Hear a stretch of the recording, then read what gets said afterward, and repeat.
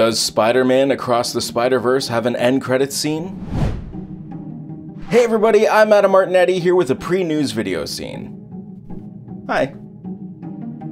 With Marvel films in particular leading the charge in having mid- and post-credits scenes tantalizing audiences for the next project, or paying off something introduced in the film, they've almost become expected. So it may come as a shock to find out that Spider-Man Across the Spider-Verse has no end credits scene.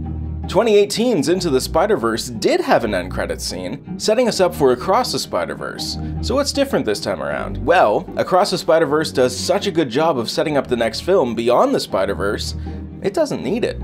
This was clearly a deliberate choice and is no doubt going to leave fans rabid for the next film, which comes out in less than a year. Spider-Man Across the Spider-Verse is now in theaters, and Spider-Man Beyond the Spider-Verse hits theaters March 29th, 2024.